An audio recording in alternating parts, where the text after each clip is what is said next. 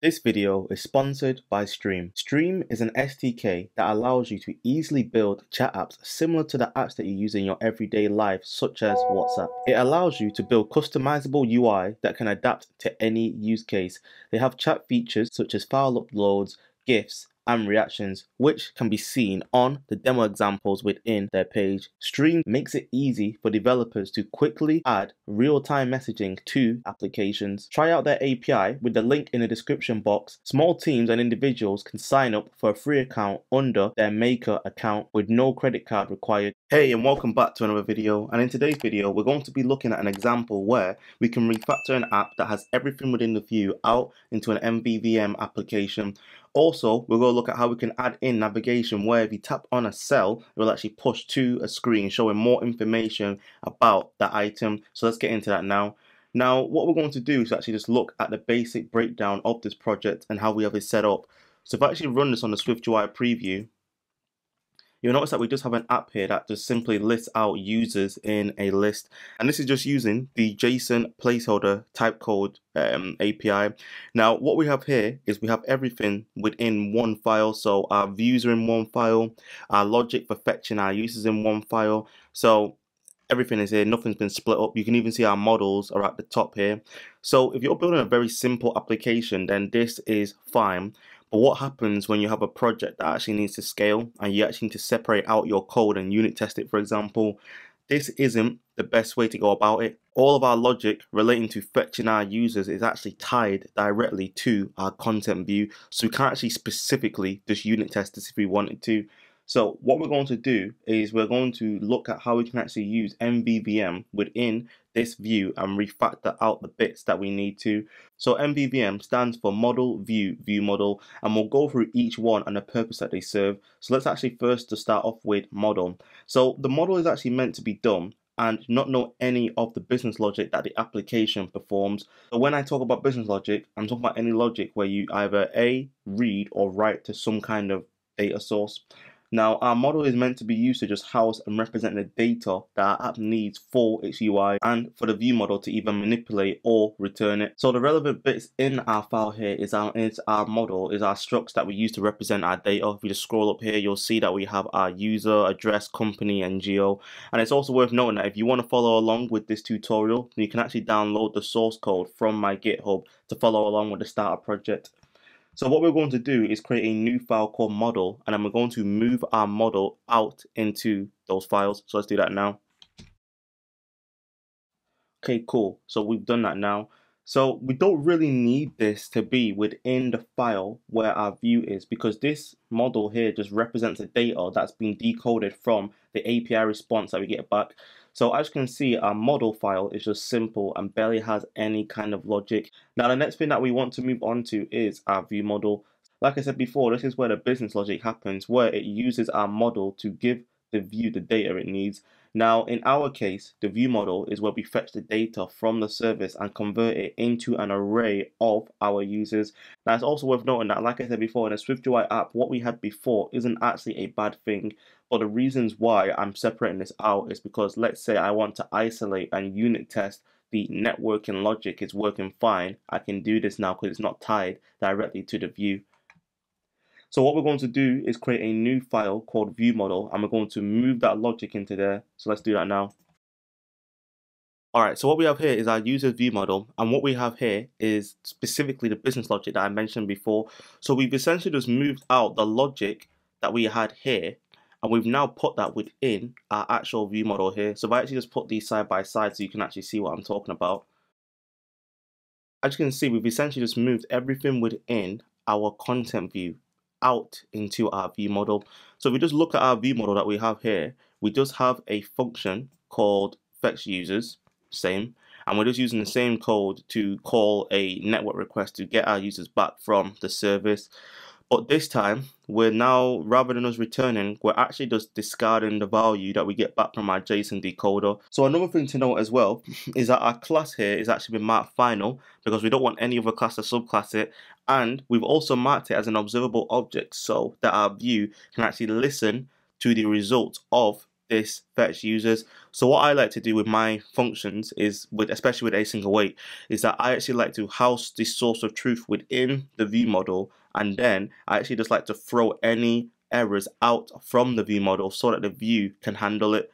So you'll see here that within our decoder as well, we're actually just discarding the value, but what we want to do here instead is, like I said before, we want to add in some kind of property for our view to listen to if the fetch users was actually successful.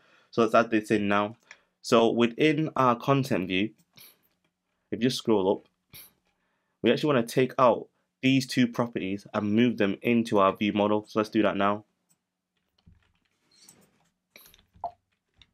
Okay, cool. Because we're now working with an object that isn't a view, we can't actually use the state property wrappers. So instead, we have to actually use the publish property wrappers. And if you want to learn more about the publish property wrapper and observable object, then you should check out my video that I did called Breaking Down Publish and Observable Object in SwiftUI. So we actually don't want to make these just private, because what we actually want to do is kind of expose this to our view so that it can listen to updates. Now, both of these properties, we don't actually want our view to be able to write to them. We just want them to be able to just listen to the changes. So we only want to make modifications to both of these within the context of this view model. So rather than making these private on its own, we can actually use a access control level called private set, which means that you can actually read these properties from outside the view model, but you can only change them from within the scope of this class. So let's change this now.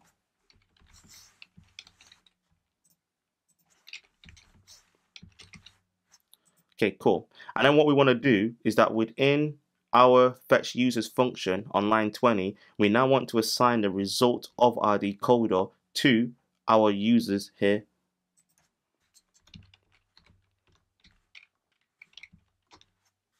So now what this will do is update our source of truth so our view can listen to the changes that happen to this user property. And then we've also got this property called isLoading. So we want to add in some logic to actually handle showing the isLoading and setting that to true and also setting it to false. So we'll do that here.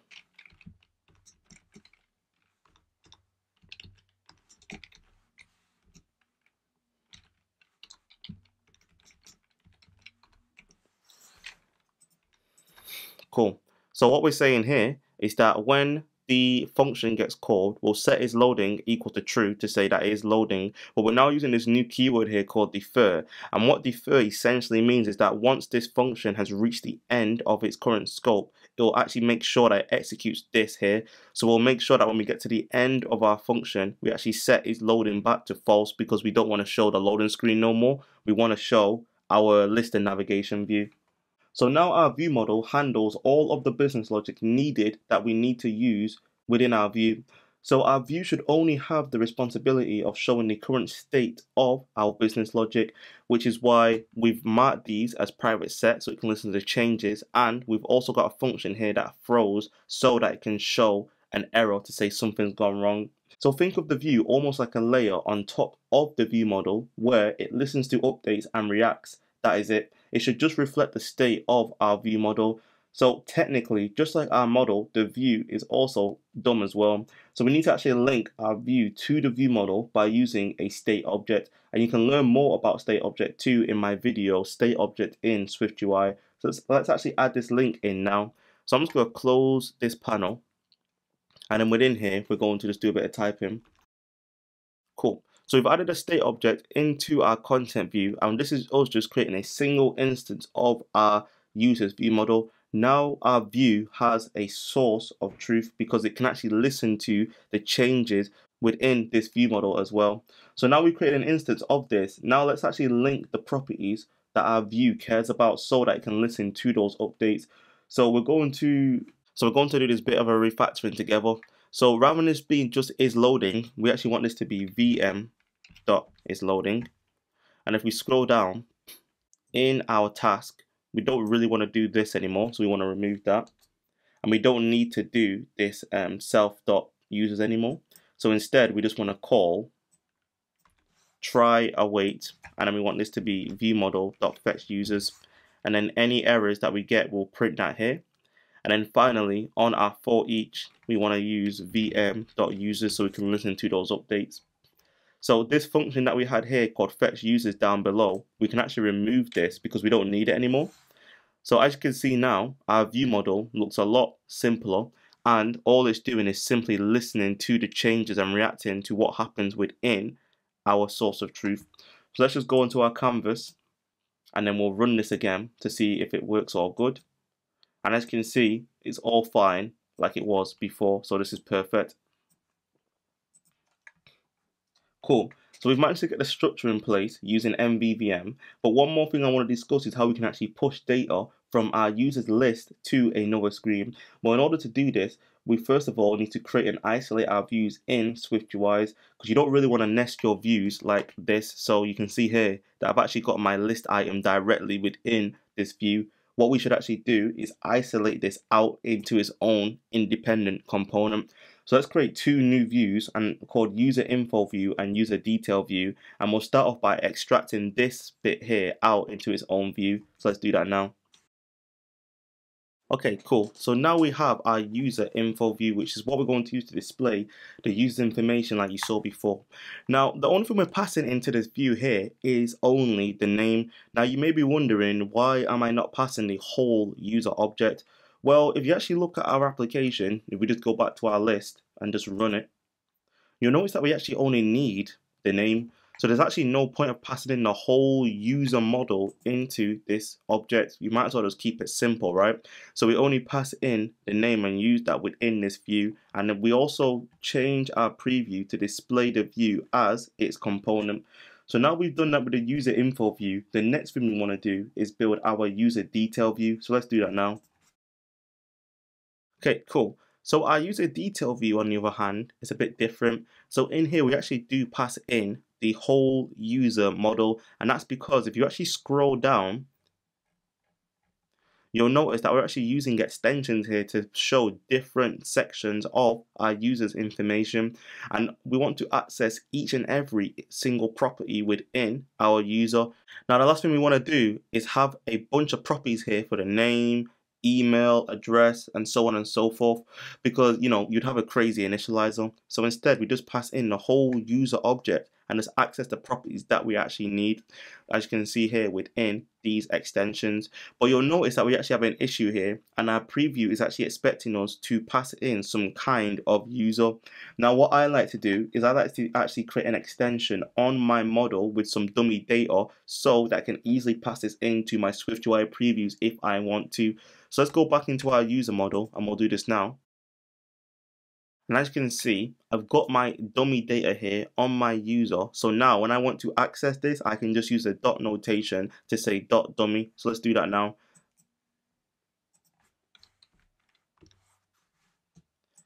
And if we actually look at our preview, you'll now see that we see our information. And I'm just going to change the layout of this.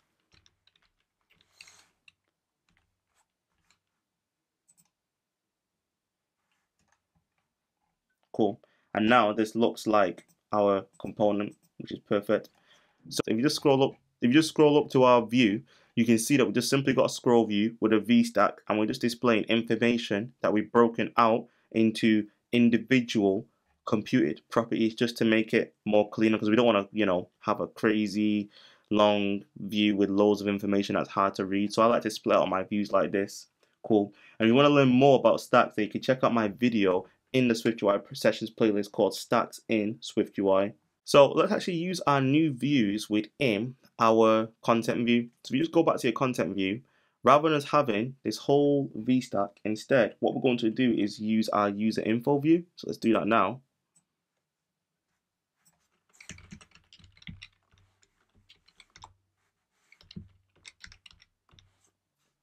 Cool.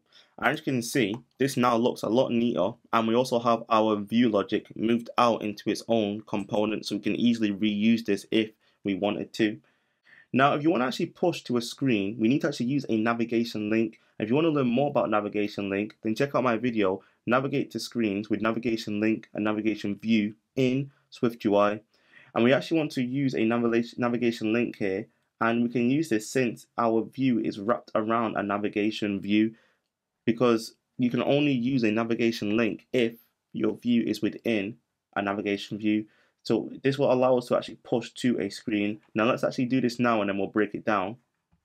So what we want to do is use a navigation link, and then we want to use the option where you have a destination and a label. So the destination that we're going to go to is our user detail view. So let's do that now.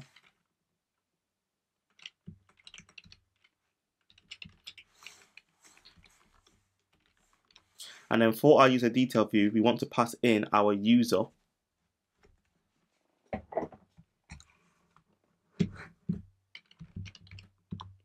And then for our label, we want this to be our user info view, because that's what we want to display on the screen. Cool. And if you look at our application now, you'll see that it looks fine.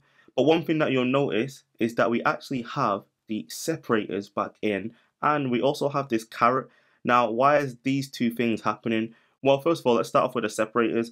Well, in our user info view, we actually said that we want to apply the separator on the list row, which is in this view here.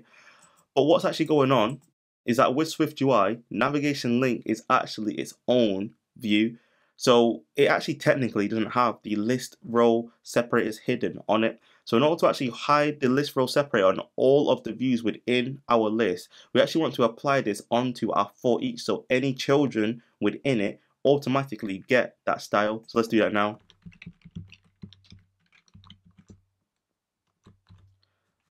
And now you should notice that the separator is gone on all of its children. So within our user info view, let's just remove the style to remove the list row separator because it's not needed anymore.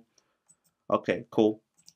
So the next thing that we have is this caret. So why do we have the caret here and it's not within the gray area? Well, again, we said within our user info view that we want to apply a background onto the VStack within the user info view, not the navigation link, which adds in this caret. So how can we get around this? Well, there is a hack at the time of this recording.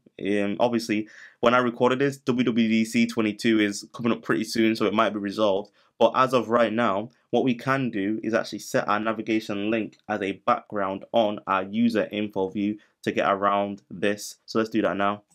So we just move this out. And then if we just use the background modifier, so within our background, what we want to do here is just pass in a navigation link, and then we want to use the one where you have a title string like so, and it's going to set that to an empty string, and then our destination is going to be our user detail user. So we just set that in here like so, and then we can remove our navigation link because we don't need that no more. And then what we want to do is set the opacity on this to be 0 so you don't see it. Cool. So now let's run this, and as you can see now, our view doesn't have this caret on the end, and if you actually tap on it, you'll notice that you're able to push to a screen like so, and you get that feedback that you've tapped on an item and it's now taking to that screen, and we get the back button because our navigation link is within our navigation view. We're able to go back, and we can actually pull back from the edges as well. So this is all great.